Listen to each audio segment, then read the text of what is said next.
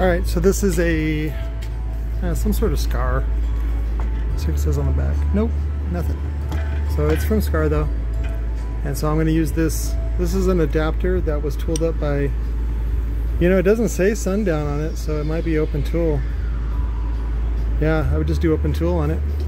I'll hit up my awesome vendor that gets me all the cool shit. So what I do is typically I just put it in between the spokes. You can line it up with the spokes, and that's what these cutouts are little for, so they sit on the ridges. So you know, but this is the 4-spoke 18, and typically I don't like to use a 10-inch spider on here just simply because there's not enough down travel to warrant it. That's all. But you know, this looks like a 60mm coil, 3.5 inch. It's kind of an oddball, so I had to salvage it. But I'll go ahead and do the 10-inch spider on this one, and then from here down, that should be good enough clearance, especially if this was 3.5 or 4 inch. So if it's 3 inch, that's a lot of travel. But whatever, either way, I think the 10-inch spider is justified on this one, so it's fine. And the trick will be finding a cone that can aid in that. So, but you have to, you know, it's probably a good idea for me to try some stuff first, and then what you do is you got to neck it out first for 3.5, because the more you neck it out, the more shallow it gets. So neck it out for 3.5, and then make sure it's going to be flat with that, even like that. See, you can see where the cone is going to be just by looking at it this way. So, but on these, what I do is I drill for number 6, and then I bolt to each spoke, so that way this is nice and secure. This does have like grooves in it, which I think is supposed to be filled with epoxy, I imagine, or CA, just CA, like, especially because they use the gel cyanacrylate. But I think that was it.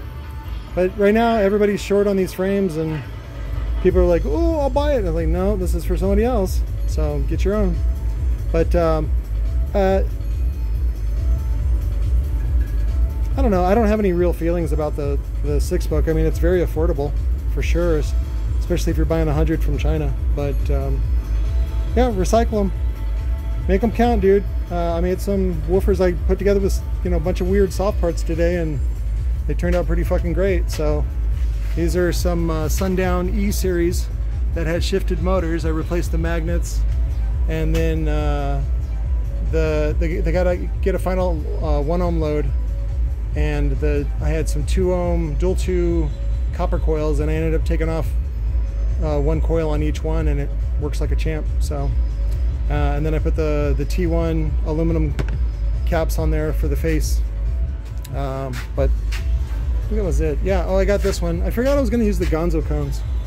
This is the dual 0.25 ohm. So in series that ends up being half an ohm, and then there's going to be 2 of them, so that's 1 ohm. So it's always a good cone. I got these coming in 12s and 15s. I think I got 50 or 100 coming. So ZV5 recone. Have to recycle the coil. It's a really long coil. Looks like copper, or they did copper tabs.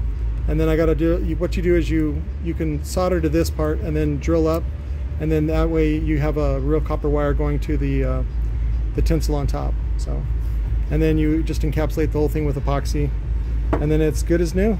So, but doing some mini hulks today, on the Quad Stack Junior, and then I got I think this is 1 of 4 for Corey.